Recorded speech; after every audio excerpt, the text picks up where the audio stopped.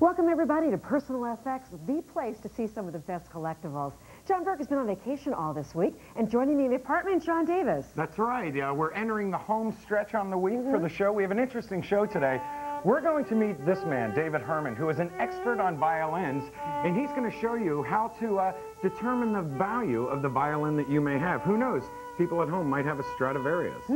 Also, this is the Indianapolis Motor Speedway, where this weekend they will be running the Indianapolis 500. And appropriately enough, I.O. Haynes is just 10 minutes away with an auto racing super collection that's sure to get your motors running. So we've got cars, we've got music, we've got a lot happening on today's Personal FX.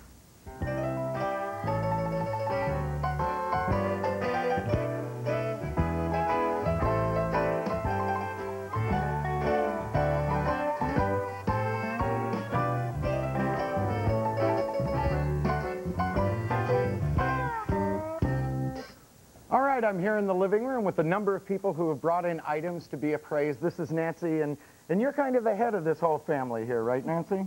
Yes. Yes, and these are your grandchildren. Yes. Now, yes. did you get them started collecting? Well, a little bit, maybe. A little bit, a little bit. Maybe it's a little, a little. contagious, and yeah. there's some heredity in there. Okay, if you want to join us in the apartment, give us a call at 1-800-FX-FX-FX1. And now let's go out to Indianapolis, Indiana with I.O. Haynes, who is with a collector with a really fast collection, right, I.O.? John and Claire, on Sunday, 35 of the world's fastest car drivers will be racing in the Indy 500, the granddaddy of all auto races. Now, to some people, it's just an event, but to others like Jeff Dickerson, our super collector, it is a way of life. Jeff, or better known as JD, has not missed one single Indy 500 race since 1970. He's dedicated. Wow. JD, thank you for having us. Thank you. Now, did you first get your pieces in your collection in 1970? I actually got the first one about 1972, and it was this particular whiskey bottle of Bobby Youncer's. I was helping a friend of mine deliver Pepsis, and we delivered them to a liquor store. I seen that, I fell in love with it, and as payment for helping him that day, he bought me that car, and that's what got the whole ball of wax going. That's great, and it's not just a decanter, it actually moves. Yeah, this one will actually roll, as compared to some of the other ones that will not roll. Now, you didn't take any of that liquor out of it, did you? No. It's still in there. When we come back, we're going to look at some of his 750 auto racing memorabilia here in Indiana. Okay, thank you, I.O. Thank you, JD. Uh-oh, it's going to be a confusing show. We have two JDs on the show. Well, right now, let's go over to Claire, Jerry, Judith, and, of course, Andy. Okay, hi Andy. Welcome. Where are you from? Saginaw, Michigan. And what brings you to New York? We are here for a wedding. As you can see, we have our whole clan here, and my wife's stepbrother's getting married. And how lovely. Well, we're glad we're part of your wedding plans. well, thank you. We're You have excited an item to be here. appraised. Let me introduce you to two of our ace appraisers, Jerry Harrelson and Judith Katz-Shore. It's good to see you guys. Good to see you. No wedding plans this weekend for you? Not for me, no. You brought in something very lovely. Tell us about it. Actually, this was a housewarming gift from my wife's Aunt Gloria. It is a silver tea set that we think is really just lovely. It was a housewarming gift about, a couple of years ago. Why don't you pass it along? I surely and will. is there a marking on it that we should know about? Not anything really that I see. Well, there's something that I see. This says Pearpoint Manufacturing Company, and this name was changed around 1910 when they just became the Pearpoint Company. They're from Massachusetts, and nowadays they produce glass. So they're not making these anymore, and this is an early 20th century set. And they started off as coffin fittings makers in the early 1800s. And they joined forces with their neighbors, Mount Washington Glass Company. And they made beautiful, beautiful lamps from like maybe early 1900s through 1930s, reverse painting glass shapes and beautiful metal bottoms. And this, too, was one of their lines, the silver-plated. This is triple silver-plated, as a matter of fact. Triple silver-plated, which Yes. means they did it three times? 3 layers of silver. How valuable is something like this? The fact that it's Pearpoint, it is in absolutely exquisite condition. I would say about $150 to $175 for the set. This is perfect, the set. I would say $150 to $200 for this. Well, it was a perfect housewarming gift. Now we need to know whether you'd like to put it up for sale or not. I sure would. We'll be happy to do that. Thank you so much for being with us. Enjoy your wedding. Thank you. And our number to call for any or all items that are up for sale throughout the show is 212-802-0082. And Tracy joins us next. Hi, Tracy. Hi, how are you? What do you collect? Smurfs. Oh, and you brought some. Yeah. How many do you have? I have 86. What do you like about Smurfs? Well, when I was little, I liked them. I just started collecting them when they first came out. How nice. It brings back some good memories as Yeah. well. I have the little gardening Smurf here. Oh, you have that little space Smurf. These are real cute. They're from the 70s. They obviously have a lovely impact on people. Well, yeah, Yeah, it's everybody's childhood little character, you know. They made them in many, many, many different varieties. One for every occupation you could think of or anything you might Holidays. want to do. They actually started in Belgium. Most of hers were made in West Germany, and many of them were made in Hong Kong. They're very collectible. And as quiet as it's kept, many of them sell for $3 to $5. Some of them sell for $50 and $60 if you get a really Do they serious start out at the $3 to $5 range? They start out as $1 or $2 range, actually. But as collectibles, they made them up until very recently. They may still be making them, and the newer ones are valued less. But some of these early ones, and they're dated, are valued at much more. So the $50, $60 ones are just the older ones. Older ones What do and we have unusual ones. here? I think the majority of these are made in the late 70s, and I would value them at between $2 and $4 a piece. But I think that they're going to go up. I think for her collection here of her 86, you've got about a $300 worth of Smurfs. And I would say it's more like $175. In that range, you have 86. Right. You're thinking about putting them all up for sale? Yes, I was. We'll do that for you. Okay, Thank you so much for visiting. Thank you. And next is Melissa. Hi, Melissa. Hi, how Good are to you? have you with us. Oh, pretty vase. Where'd you get it? Actually, my aunt, when I was younger, Yes. I used to go with her to garage sales, and she picked that up. Oh, so you remember the day she bought it? No, I don't remember that particular piece. I just remember going to garage sales or antique shops there. Yes. It has an incised mark on the bottom that says Weller. This is made by the Weller Pottery Company of Zanesville, Ohio. And they didn't start making artwares until about 1897, and then they were gone by 1948. So you have a 50-year span in which to date this, and it's more than likely a 20th century piece. And although I'm not I am not familiar with all of their different lines, so that I couldn't put a name to this one, I'll tell you it's very pretty. It has irises on it, and it's got a matte crackle glaze. It's matte. But certain Weller pieces are more valuable than other. Yes, their Depending Dickens on what. line is very, very valuable. It's a particular line. Some of the artist sign pieces are very valuable. Usually the pieces like this, without an artist sign, without any particular scenes or anything on it, just the floral sign. This piece I would think is worth about $225. Well, I'm going to go a little bit better. Although it's not Luelsa, which is the most famous Weller line, it's very attractive, and it does have an interesting glaze in that it's matte and also crackled. So I'm going to say $300 to $500 for this. Up to $300, $500. You're smiling. Does that mean you'd like to put it up for sale? Certainly. Yes. But chances are your aunt may have paid less for it when she went out shopping. Probably. We'll be happy to put it up for sale for you. Are you part of the wedding? Yes. Hope the wedding goes great Well, great this weekend. And let's toss over to John Davis and some beautiful violins. That's right, they are beautiful, Claire. We're over here with David Herman, who is a violin restorer as well as dealer. Now, most people think that when it comes to violins, if you have an older violin, it's always going to be more valuable than a contemporary one. Is that true? No, that's not true. For example, we have a violin here by Joseph Klotz of 1762, valued at about $8,000 to $9,000.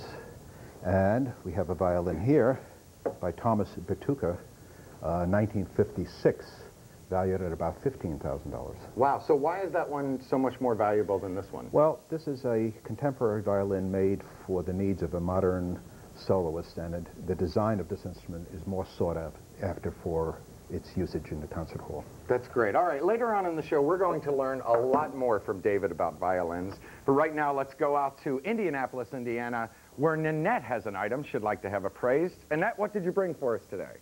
I'm going to have my Larry Bird cutout appraised coming up next on Personal FX.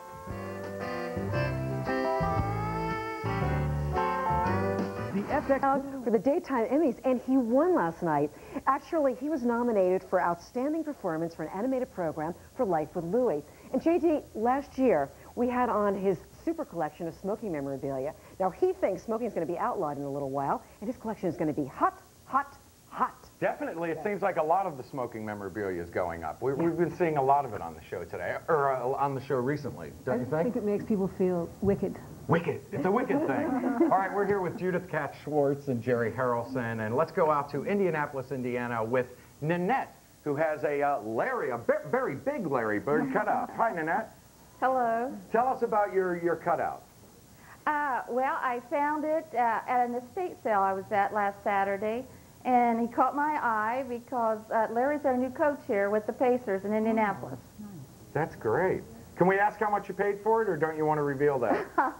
I'm going to keep that a secret for now until I get the appraisal. Well, this is certainly a means by which any boy can see how he measures up to Larry Bird. It's a mass-produced item, though, and it's something that was widely bought in its day. So I'm not sure how rare they are. Even though they are made of cardboard and that makes them perishable, I think there may still be a few around. I agree, Judith. They were bought in large quantities. They were widely distributed, and they still make them. They're the kind of things you go to any mall at a show, a collectible show, or a sports store. They have them. I think what she might want to do is drag it to a game and hope to get a signature, and that would increase its value. That really will increase. Now, will it be more valuable in Indianapolis because of his association with the team there? Yes, for the time. Yeah. Okay, so what kind of a value would you place on it? This is like 1980s, I think, late 1980s, this particular one. And at the time, they sold for maybe about $12.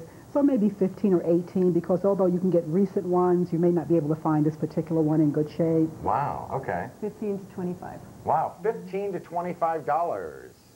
Would you like to hold on to it, or would you like to entertain some offers? I would like some offers. I think it'd be fun to see if people are interested. Okay, thank you very much. Thanks for joining us. If you'd like to bid on that item, give us a call at 212-802-0082. And now we have Mary. How are you, Mary? Welcome to the show. Tell us about your the dishes that you brought here. Okay, these were dishes I found in my mother-in-law's attic. We were thinking of using them. They were never used. It's a complete set of 60 pieces for the dishes. And we also have silverware here, a complete set of, I believe, 54. I just have no idea what it would be valued at. I'd like you to just give it a look and see. Well, good. So you come to the right place. We're talking about a service for 8, right? Yes. Okay, plus the serving pieces. Why don't we start with this? This is a little certificate that came in the box of flatware, and it says, Meriden Silver Plate, Meriden, Connecticut. Now, the reason I mention that is because, wait, we're looking for a piece with a mark on it here. That's a different manufacturer from the people who made the dinner plates, who made the whole set of plates. And the idea was, it's called a homemaker set. So what they would do is, you'd give this to a bride, and it would be everything she needed. The plates, the silverware, everything she needed. Okay, and this company is one of the Zanesville, Ohio potteries, Taylor, Smith & Taylor. They're still in business. Their most famous line is the Luray pastels. But this is kind of a later thing. This is probably from the 50s. Yeah, I think so. Very pretty. This is what you call an undervalued set. In other words, it hasn't caught on as a collectible item yet, but because you have the whole set and because it's in such good condition, it's a really good find. Okay. How good of a find? We're talking about $125 to $150. For everything? For everything. Silverware as well as, okay. Well, I think considering you have all the serving pieces and the original box and the packing hasn't even been removed, you can probably do a little bit better, and I'd say upwards of $200 for the whole thing. Okay, so we're hearing up to $200. Are you going to hold on to it, or would you like to take some bids? Take some bids. Okay, thank you very much for joining us. And now we have Alicia, who is coming in here. Ed's going to help carry this stuff off. Don't forget your certificate. Take your certificate, Ed. Thank you very much. And then we have Alicia. Hi, Alicia. Hi. And you have this is an inkwell? Yes. Tell us about it. Where'd you get it? I got it from my great aunt. She was a teacher, and she passed it down to me. Great. Okay. Do you know how long she had it? I'm not really sure. Okay. What do you think, Jerry? Just the kind of thing a teacher would have. I mean, something that has to do with writing. And in the 18th century, when education and literacy became wide in our area, you think you were having trouble. Yeah, I know. Well, it's a new time. Inkwells became very popular because dip pens became very popular. They made them in all kinds of materials, all shapes, and all kinds of designs, not only for the home but also for the office. And this one is really quite lovely. Judy found something very interesting about it, though, when she was looking at it. I only let her call me Judy. I just want you to know. Judith. I just want to say that there were inkwells in ancient times, but Jerry's absolutely right. In the 18th century, suddenly literacy hit the population, and everyone could read and write, and that's when the manufacture of them really blossomed. What I've noticed is that there's a little piece of inlaid wood in here. Apparently, some of the brass was left raised, and the wood was carved around it, and that's a very interesting detail, that it's not just a plain brass tray. Does it help you date it? Doesn't help me. I would say what helps me date it is the total design. This is Art Nouveau design, so this is the first quarter of the 20th century, and I'm going to say it's in perfect shape, no chips or anything, and its value should be somewhere around $200. Yes, I agree, about $175 to $200. All right, what do you think? Would you like to hold on to it, or would you like to entertain some offers? Take some offers. You'll take some offers? Yeah. Okay, there you go. Thank you very much, Alicia. Thank you. And now we have Nancy, who is Alicia's grandmother, coming in with a cigarette case. Claire's smoking items. Tell us about this, Nancy. I don't really know anything much about it, but when we cleaned out my mother's house, we found it. Wow, that's beautiful. It's absolutely gorgeous. I mean, when I looked on the outside, I loved it. But when I looked on the inside, forget about it. Is it rare to see designs like that Very inside? rare to see the design like that inside. You sometimes see them on one side, but not on the other. It's very rare to see a 4-panel design, front, back, and both interior sides. Wow. It's intricate work. It's very detailed. And I don't think it was the kind of thing that was made for export. That's why I had asked you, was someone in the service. It's the kind of thing that was made and purchased, I think, in Japan itself. It's absolutely exquisite. Well, it's meant to look like cloisonne, but it's not exactly. The colors have been painted on, as opposed to being fired on, where you put glass between these metal strips. So it's not exactly cloisonne, but it's very beautifully done. And you will notice that the inside designs are the backs of the outside designs, so somebody went to a lot of trouble to paint them to match. Quite attractive, very sophisticated. Here's a little chain that holds the cigarettes in place. Great. And you couldn't get into too much trouble because you can only fit about 8 cigarettes in there. And I'm going to say it should fetch about $100. $150 to $200 is very unusual in the tobacco area. As we were talking about, cigarette collecting in general has taken a turn up these days. This is really a work of art. So we're hearing $100 to $200? Yes. What do you think, Nancy? Are you going to hold on to it, or would you like to entertain some offers? I'll entertain some offers. Okay, thank you very much for joining us. And now we go out to Indianapolis to Io Haynes, who's with the super collector with a really racy collection. John and Claire, back in 1911, the first Indy 500 race was won by Ray Haroon in a car similar to this. Now, he was only able to achieve speeds of 74 miles an hour, and I think I even drive faster than that. But since then, there have been changes in aerodynamics and designs of cars, so the 1996 car looked very much like this and was driven by Bud Lazier. Now, he was able to achieve an average of 160 miles per hour throughout the entire course of the race. When we come back, we're looking at Indy 500 memorabilia on Personal FX. Indy car in 12.5 hours. That's an average of 223.6 miles per hour, totaling 2,795 miles. And that time is only good if you hit all green lights. we just want you to know that. Red lights, you won't make that time. Wait a minute, I've done the plane, I've done the train, but I've never done the Indy car. Claire, something new for you. Yes. Let's tell you about the items that are up for sale, starting out with the Pearpoint Sugar and Creamer that have been appraised at $150 to $200. It's from the early 20th century. And it is triple plated silver. They did that 3 times, JD. And then we have the Smurf figures. What you're seeing is a sampling. Our guest has 86 Smurfs. For all of them to be worth $175 to $300. They're very collectible. And the Weller vase has been appraised at $225 to $500. It's from the early 20th century. It has a crackle glaze and the iris pattern. We also have the Larry Bird cutout, which is in Indianapolis, valued at between $15 and $25. Mass-produced, made of cardboard from the late 80s. I have a feeling it'll go for something more than that. I do too. I think there are more die-hard Larry Bird fans out there. We also have the Homemaker set here in the apartment from $125 to $200, made by Taylor, Smith & Taylor. 1950 service for 8, 60 total pieces. We also have the brass inkwell, which has inlaid wood, early 20th century, great shape, $175 to $200. An interesting piece. It really is. It's really beautiful. And Louis Anderson, if you're watching, we have this cigarette case, which is highly detailed. It's painted, Japanese. It's beautiful, valued at between $100 and $200. Well, for those who collect smoking collectibles, it's lovely. Yeah, it's really great. When she opened it, it was like, wow. Let's give you our telephone number, just in case you want to bid. 212-802-0082. I'm impressed by how fast those Indy cars go. I know, it's amazing. And we're going to go out to Indianapolis right now with I.O. Haynes, who's with a super collector who's actually involved in the race this weekend. He is. JD works behind the scenes for ABC as a chief spotter. Now, I have no idea what a chief spotter is, so I'm going to ask you, what is that? Well, I'm in the truck with the director, and I'm his extra set of eyes. As he's cutting something on the racetrack, I'm looking for the next best thing that may happen on the racetrack so that he has a forewarning of what may happen. Now, since you work so closely with the racers, do you get a few items that normal people would never be able to get? Yeah, I have a lot of luck in that by working with the announcers and the drivers, like some of the announcers, Jack Arute and Gary Gerald. I was able to obtain Jack Arute's fire suit.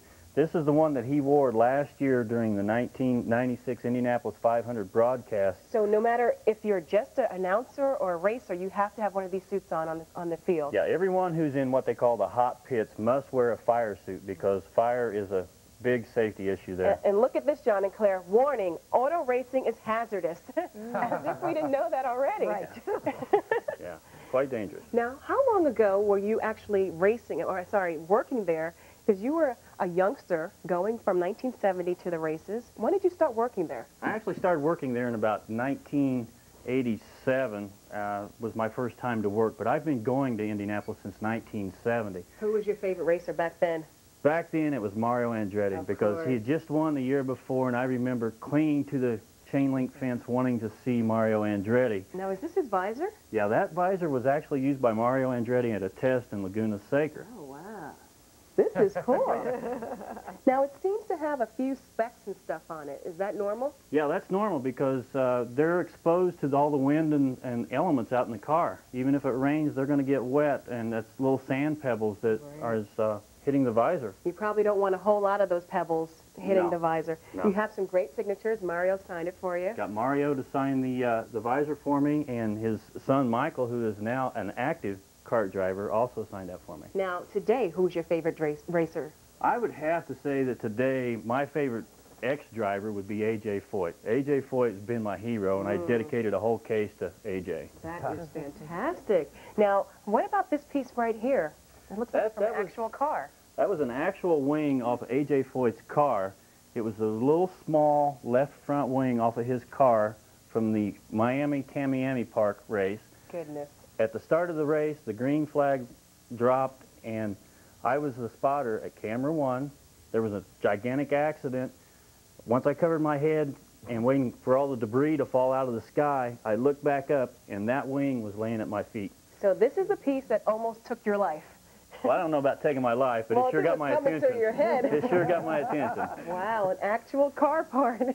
Yeah. That is fantastic. What's your favorite piece in the collection? I would have to say my favorite piece would be this rear wing from Emerson Fittipaldi's car from the Michigan 500. Piece of a car. Yeah, this was a wing that was on his car at Michigan, and it was involved in a first lap, first turn accident with Greg Moore.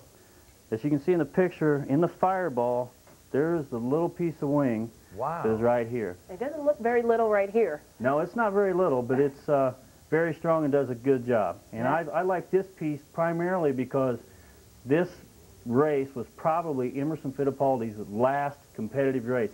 He was a 2-time world champion, 2-time Indy 500 champion, and this is the rear wing from probably his very last race. Well, and it's a shame that in the first turn of the first part of the race, he had to crash. After doing all that work. What is your most unique piece, as if I don't already know? I think the most unique piece is the table, which is an actual IndyCar tire and wheel that was used by Al Unser Sr. over at the Indianapolis Motor Speedway in 1981 during some practice time. Excellent. Now, did it just fall off, or No, did it land at your feet again? No, it was one of the situations where the evolution of the new cars that you were talking about, new equipment, this stuff becomes outdated, and they've got nothing to do with it, and I happen to be there. Hey, Claire and John, I think we should bring a tire back and put it in the living room somewhere at the studio, don't you think? Yeah, Good idea. We can use a new coffee table. Right, exactly. So that's what I use it for. Hey, JD, do you have any pieces from any of the racers coming up on Sunday? As a matter of fact, I do. This Sunday, Ari Lyondike, who is the pole sitter, was gracious enough to donate this piece. Well, not really donate it, but this is the main gear shaft out of his car that he run in Nazareth in 1991. And it's not light. It's about 20 pounds. Yeah, huh? it's very heavy. It's very heavy. And as you can see, as strong as it is, it just actually broke that shaft in half. Wow. So in impact accidents with the wall, there's a substantial... A metal car becomes like a toy. Absolutely. Who do you think is going to win real quick? I think I'm going to have to go with Robbie Buell this year. All right. I don't know why. Why? Let's ask why. Well, I think Robbie Buell is a past Indy Lights champion. Talking to the young man, he's got a good head on his shoulders, and I just like Robbie. Okay, JD says the winner is going to be Robbie this Sunday. We're going to check it out. that's the prediction. Now, let me ask you, how did the driver make it through the accident where you got the wing? Oh, Emerson Fittipaldi, he had a cracked vertebrae in his neck. And, I mean, they took him out on the stretcher, of course, to the hospital, and he had a couple of surgeries following that. But he's doing fine now, but he's just not going to be able to drive. Wow. Looks like a nasty wreck. Thank you very much, Io. Thank you very much, welcome. JD. Thank you. Wow. What an interesting job that he has, spotting for the director of the next action. It's a dangerous sport to watch, I imagine, with But the things people who flying do it up love and- it. They do. They're diehard fans. All right, when we come back, we're going to talk with the man who, you may have a violin at home that maybe was handed down through the generations. Well, we're going to have a man who will help you determine how authentic your violin may be. It's all coming up next on Personal FX. Interesting item. What do you call it? Wall sconces, all I know about it. Where'd you get something like this? It's been in our family for years. On the wall?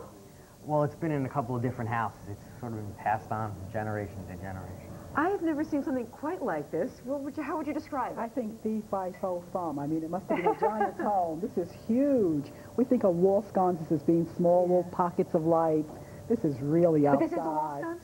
Oh, yeah. I think it may be a planter also, this hollow part of here. Oh, but yeah. I envision this either in the lobby of a tremendous theater or in a hotel. And it lights up? Yes, Oh, it's yeah. got lights on it, and that's what I see it as, someplace on a grander scale. What is it made of? It's base metal that's been painted, from what I can gather. gilded. White metal that's been gilded. So you can see some of the plating, the gilding. Is How do you go also- about aging something like this and dating? Well, I mean, there's certainly, if you want to age it, you can apply a patina, a fake patina, but you want to know when it was made? Yes. Okay, by its style, I would say probably about the 1920s. It has a very nouveau look and very grand scale. 1920s through the 1940s, that very glamorous era when we were glamorous in our wear and glamorous in our homes. Weren't we, though? Oh, my. This is not an item you're going to see every day, so I imagine it's not an No. everyday price. No, I don't think it's an everyday price. I think it would start at $500 and go up from there. I agree. How far up? Could go to It 1,000. can go to a, yeah.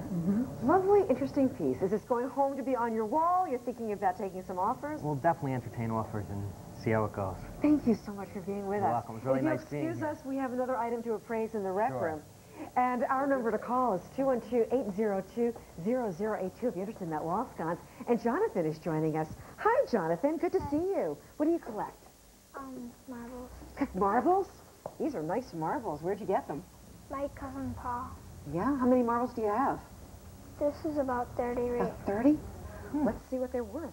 Well, you have lots of different kinds of marbles here, and Jonathan knows that I'm a marble collector, too. So this one, now these are swirls, okay? These swirl marbles are handmade, and they're made by taking several colored canes of glass and then breaking them off, and then therefore you get this little pontil mark, the scar on the end. This one is called a latticino core because it's got the ribbons on the outside, and inside the core looks almost like lattice work. Are the swirl marbles more valuable than some of the other kinds? Any of the handmade ones are more valuable than the newer ones. You've got a bunch of swirls here. Let's see, you've got two large ones. This one's a ribbon core, and these would sell probably for $100 or $125 a piece. Really? Yeah. Jonathan, you have any idea it was worth that much? Nope. No? Okay, here's the next size of, you've got, let's see, 2, 4, 6, 7 of these, well, let's say 6 of the medium-sized swirls, and those generally sell for $40 or $50 a piece. I hope somebody's adding this up. And then you have these peewees here. You have 3 of these real peewees. I think I left this one out of the medium ones. 3 of the peewees, and peewees generally sell for about $25. Jerry, what do you think? I'm amazed because I know very little about marbles except that I played them, and I know the clay ones because, as I was saying earlier, we used to make them. You make little round circles as balls and stick them in the oven. They fell apart on you, but it was a lot of fun. For marble collectors, what would they be paying for something I'm trying like to add up. These are the clay ones. Some of them are glazed, and those are called Benningtons. The unglazed ones are called clay, and these would sell probably for the big ones for about $2 a piece, and the little ones for $1 a piece.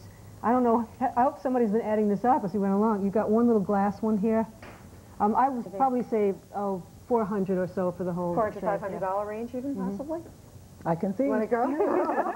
Jonathan, what do you think? You got a pretty valuable collection. Would you like to put it up for sale? Yes. Okay, thank you so much for being with us today. And we're going to go back on out to Indiana and see what Tom has brought to be appraised. Hi, Tom. Welcome to the program. Hi, how are you? Very well, thank you. Tell us about your doll. Well, it's a Shirley Temple doll that my mother acquired in about 1936 or 1937, and she played with it quite often as a little girl, but I think it's in excellent shape still. How nice that it stayed in the family. We'll be happy to appraise it for you. Well, I can see it's a composition doll, but we need to know how big it is. It's kind of important, the size. How large is it, Tom? 15.5 inches. Okay. This is a Shirley Temple doll. This is the one from the 30s, and it seems to be in very nice shape. It's not missing its shoes or socks, which are kind of important. The only thing it's missing is the tag. The hair is certainly Shirley's. Can we see the mark on the back? You've anticipated us. Right? Yes, it says Ideal Toy Company. This is the real McCoy. And is that the original dress, do you think? That's one of the original dresses. There were several. Can you tell us, is the body in as good a shape as the limbs that we can see? Is there any cracking on the body that we can't see? Very little, just a couple little flakes, but it's in really excellent shape, I think. Flakes we can go along with. That's really not a problem. Shirley Temple's so popular then and still very collectible today? Absolutely. Very collectible. And the only drawback to composition is that it does tend to deteriorate and it's hard to repair. This is in pretty decent shape. If it was absolutely mint, it would be $800. Probably the way it is, more like $400 to $500. Okay. In that $400 to $500 range, were you interested in taking some offers? Sure am. We'll be happy to do that for you. Thank you so much. Thank you. And now, on the show, we've always seen so many people come in with violins, and it says Stradivarius. Does it mean it's valuable? J.D.? Not necessarily, Claire. We're here with David Herman from East Meadow, New York, who, since '75, has been restoring and dealing violins. Now, David, when someone brings you a violin, what's the first thing they ask you, as a rule? Well, usually they call me on the phone, and I usually find a whispering tone. And I usually have to say, Rip, what did you say? And they say, I have a Stradivarius in the family. And when they finally bring it to me, I'll open the case. And sometimes, to my shock, I will see that it's a commercial instrument. And if the instrument has any sentimental value to the family, I always ascertain that first. Because there were about 1,200 Stradivariuses made. Right. And most of them are accounted for. Absolutely. And they're like over $1 million, right? Correct. Wow. Up to $2 million. Wow. And there are literally thousands of German factory instruments with the same exact label in them. Okay, well, you would look at this and you would realize that it's not a Stradivarius, and there would be some telltale signs that would show you that this is a reproduction, right? Well, the biggest telltale sign, just looking from the gestalt of the whole instrument, is the varnish. The color is wrong, and the antique shading is not real. Okay. For example, the wear marks or antique shading would be normally done by the hand being placed here. It's correct here. However, here there's no reason for that wear, and there should be wear at this point, and there is none. Okay, so let's take a look at an old violin with the accurate shading, and you look here. This is a German violin that's not 300 years, but only about 100 years old, and already has what we can call natural shading from the shoulder, and from perhaps sitting in a case, and right over here you can see perspiration marks right into the wood. So just from looking at that, you can date that a little bit. I can date that and tell you that it's an authentic instrument that has naturally been aged. Okay, and then there are also the arches of the violin that tell you something. What does it tell you? Well, the instrument in my hand is an exact replica of a Stradivari made by Thomas Batuca. And if you'll notice, the belly or the arching of the top of the instrument is flatter than it is on this 1762 Klotz instrument. And Stradivari did that in order to improve the projection of the instrument so that it would be heard in a larger area. And if you flip it over, you can see that same thing on the back. Yes, this is much flatter. This is flatter also, and this yes. one has more of an arch. Stradivarius made violins during what period? During the Baroque period, up until the age of his death, which was 93 years old at 1744. Okay. Now tell us about the F-holes here. This is another thing that's a telltale sign. Well, in this exact replica, you'll notice that the Stradivarian F-holes are longer and narrower. And if you look at the Klotz, you'll notice shorter and a little wider here. Wider. But it's a slight difference, huh? But you can see a difference if you look more than once or twice. And also the notches, to indicate that they are modeled after the letter F, are also more deeply cut. Okay, now tell us too about this part of the instrument, the scroll. Well, the scroll is a thumbprint of the maker, and in the Baroque period, the scrolls were on a shorter neck. With the advent of need for more projection, the necks had to be made longer for modern usage, and all of the Baroque instruments have the original scroll with a modern neck, and you can see the graft line where the original master scroll was grafted onto a longer and modern neck. Now, if the instrument you're showing me does not have this and has a long neck, it is usually a 20th century violin. Okay, you have to have a very, very keen eye for this. So if you have a violin that maybe was handed down, or maybe you just found it or bought it, what should you do? How should you get it expertly appraised? Well, you could call the American Appraisers Association. They will direct you to a reputable dealer that will be in your town or city. Okay, David Herman, thank you very much for educating us about violins. Let's go out to Indianapolis, Indiana, where Joyce has an item she'd like to have appraised. Hi, I'm going to have my oak washstand appraised coming up next on Personal FX.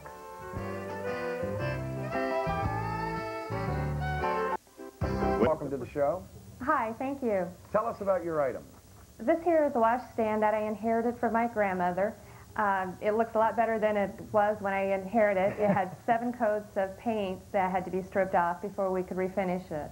Wow. Okay. Well, this is before we had indoor plumbing. Yes. This is what you used. You'd put your pitcher and bowl up on the top. They'd put a potty, a commode underneath, and you cleaned yourself up and did what you had to do. In the morning, somebody came up and emptied everything out. And the reason these remain as really popular collectibles is because you can put them to use in a modern home. I have one that I use as a bedside table, a nightstand. They're wonderful in the bathroom. They're just wonderful furniture pieces. What's interesting about this is the handles and the decorative findings and finishings. Did you find those someplace? Are those original to the piece? Those are not original for the piece. The original pieces were wooden, and I just went out and purchased these and put them on here. Nice choice. Beautiful, beautiful Could you selection. maybe pull out the drawer and turn it upside down for us so we can look at the joinery? That would do a lot to help. Yeah. Oh, Now, you does it really hurt that she refinished it. replaced the Well, handles? that's what I was kind of coming to. This piece has been, there's a term they use, it's called skin, when the piece has been so totally refinished that it's almost like a brand new piece. And some quarters that hurts it, and some quarters it doesn't. But this is a handmade piece, and so it's very valuable. I'm going to say $300 to $500 for it. I'm about $250 on it. Wow, okay. So, Joyce, we're hearing a spread of between $250 and $500. Are you going to hold on to it, or would you like to entertain some offers? I'm definitely going to hold on to it. Okay. Thank you very much. Don't blame her. She did a lovely job of refinishing it. Well, let's turn to our mailbag. We have Eleanor on the line from Dana Point, California. Hi, Eleanor. Welcome to the program. Good morning. Good to have you with us. You wrote us about a silver samovar. Please tell the audience about it. Well, my husband inherited this from his grandmother, and we're very curious to know what it was used for.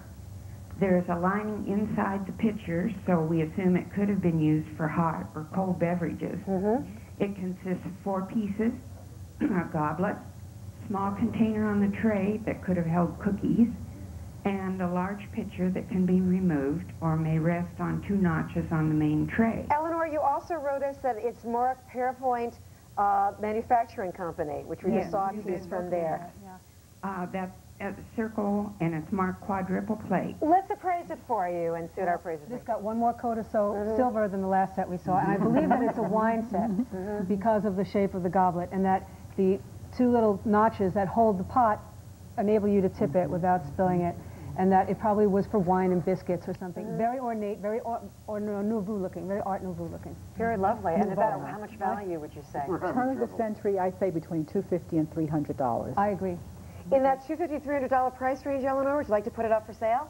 No, it's an heirloom. We're going to pass it down in the family. Good. Thank you so much for sharing it with us, and continue to enjoy it. Thank you. And when we come back, Big bids.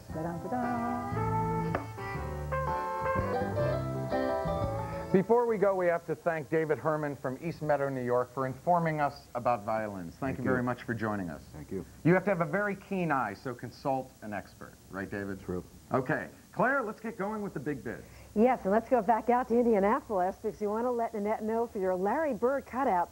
Shirley from Ravenna, Ohio would like it for $65. No. No. No. And it got higher than the appraised value, too. Andy for the Sugar and Creamer, Lori from Sedalia, Missouri, is offering $350. I'll think about it.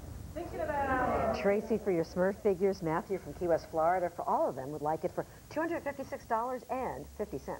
Okay, I'll think about it. Right. And Melissa for your Weller vase, Diane from Trumbull, Connecticut, has bid $300. I'll think about it. All right, and Mary, for your homemaker set, Kimber from Mount Carmel, Pennsylvania, is offering $275.50. I'll definitely think about it. Definitely thinking about it. Alicia, for your brass inkwell, Joan from Lakewood, Ohio, is offering $256. I'll think about it. Thinking about it. Have we sold anything yet? Not yet. Nancy, for your cigarette case, it's not from Louis Anderson. Carol from Oceanside, California, is offering $250. I think we'll sell it. Sold! We have one, ladies and gentlemen. And Jonathan, for your marbles, Michelle from Livermore, California, is offering $350 for all of them. I'll think about it. Thinking about it. Okay. And now let's go back out to Io Haynes and JD. Great segment today, Io. Thank you, and I want to say thank you to AJ also for being here. JD, thank you for showing us your racing memorabilia. We're finishing up the week in Fisher, Indiana, looking at percussion instruments, 1,000. All right. Thank you very much. Fun. Thank you. It's a musical show this week. Absolutely. Jerry Harrelson and Judith Katz-Schwartz, thanks for being our appraisers. To all of you in the apartment and at home, make the most of your day, and we'll see you back here tomorrow. Bye-bye.